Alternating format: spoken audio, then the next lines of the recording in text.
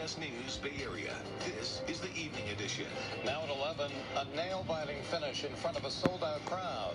How Bay FC fared in their home opener and what it means to fans to have a women's professional team in the Bay Area.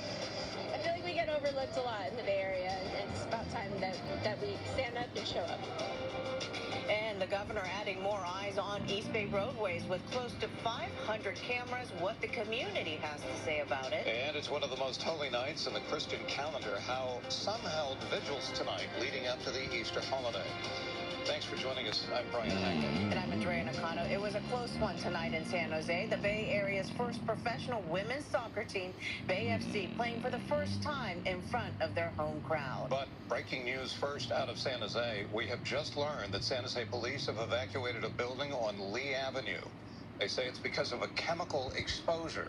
This is near San Jose City College, and all we know is that they are asking people to avoid that area as soon as we... And back to our other top story. The team ended up losing to the Houston Dash.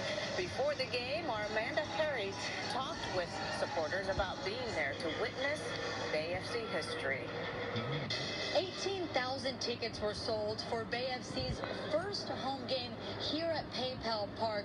Fans say this is a historic moment both for Bay Area sports and for women's sports, and they wanted to be a part of it.